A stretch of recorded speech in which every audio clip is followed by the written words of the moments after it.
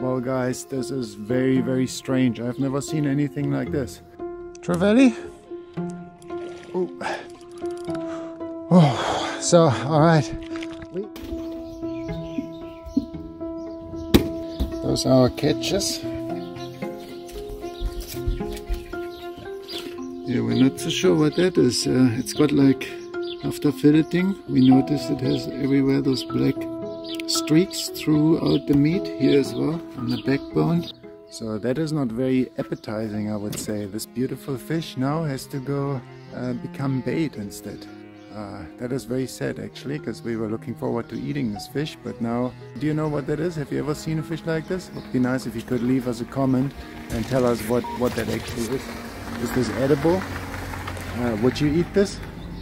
Or are those parasites? What could that be?